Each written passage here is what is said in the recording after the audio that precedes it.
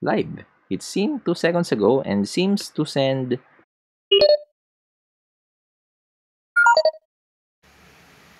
In this video, I'm going to show you how we can make a Lorawan end node using this Arduino Mega in a small form factor and this LoRa module. This is an RF96 which is also based on SX1276 of Semtech. For the antenna, I will just use this antenna from a GSM module which is optimized for 900 MHz.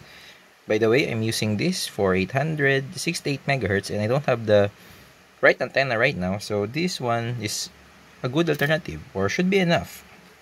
This Arduino Mega is the same with this one but just in a small form factor.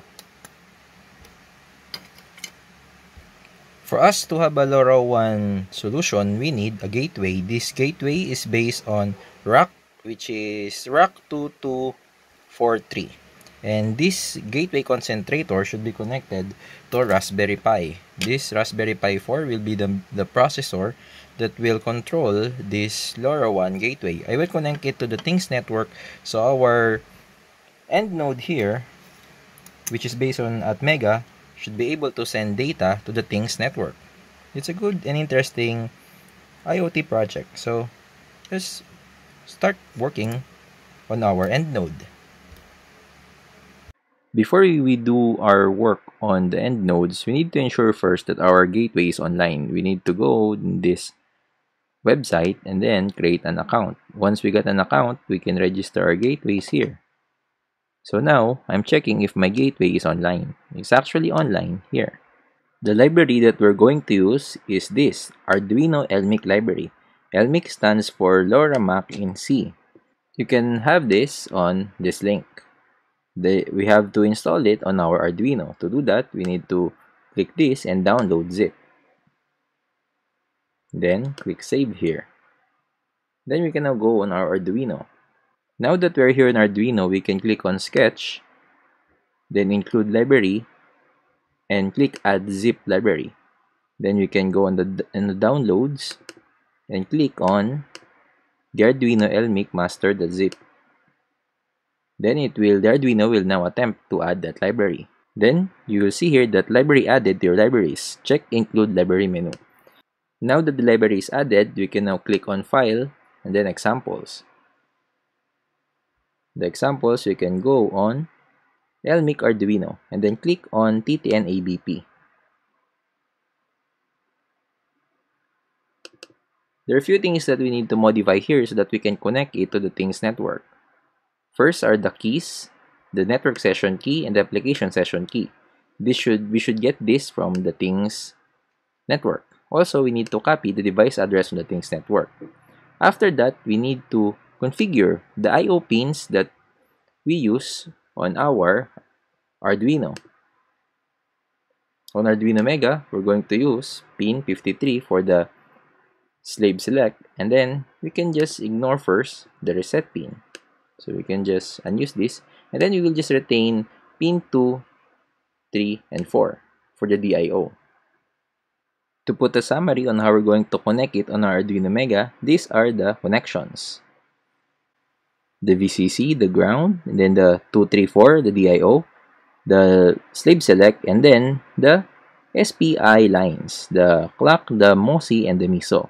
On our Arduino Mega, we directly connect it to the here on our SX1276 or the RF96. But if your Arduino Mega is not converted to 3.3 volts operation, you just need to use a logic level shifter, because the Arduino Mega is operating at 5 volts. This is how my Arduino Mega with the Lorawan end node looks like. As you see, there are wires here because I need to convert this Arduino Mega from 5 volts to 3.3 volts operation because our Lorawan end node here operates at 3.3 volts.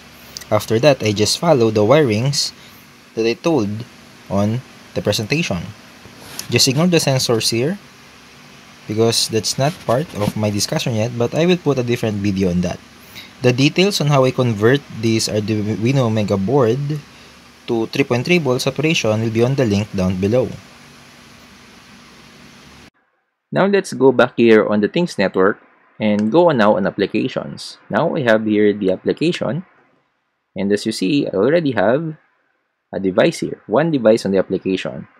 We need to copy the credentials of this device, the device address, the network session key, and the application session key. By the way, our activation method is ABP. You have to ensure that by going on settings and then clicking this ABP and then click save. But for now, it's already ABP, so we can proceed on our next step by copying these credentials. So we need to copy this device address by clicking this.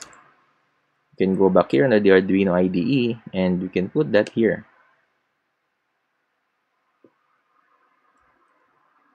Okay.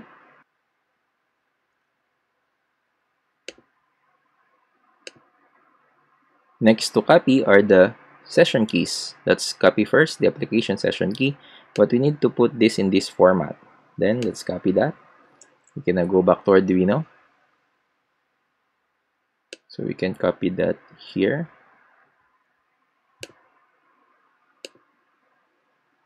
Yeah, copy this. Go back to Arduino and then we can just copy that all. Select that all and then paste. Now, next is the network session key. Let's go back here on the things network. Click this, then we copy that. Go here. Next is the network session keys.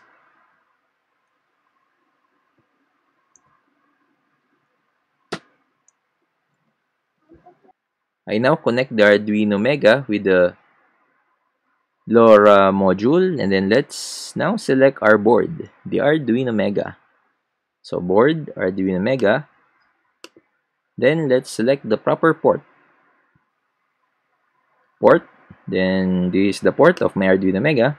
And now let's try to upload this. Oops, by the way, let's change the interval into 10 seconds so that we can see that the device is sending every 10 seconds. Let's click upload. The device is actually sending a dummy data, which is hello world.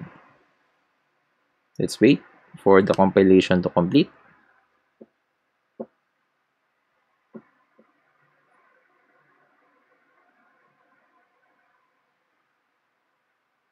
Now it's done uploading, we can now check the serial monitor if it's actually sending it. Okay, we can now go back on the things network and see if our device is live. Status is live. It seemed 2 seconds ago and seems to send frames ideally every 10 seconds. Okay, let's see here the data is actually sending. Yeah, it's actually sending. I hope you find this video useful, interesting, and I have more videos about Lorawan. This is just the first step, and our end node is now connected on the Things Network server. Bye-bye.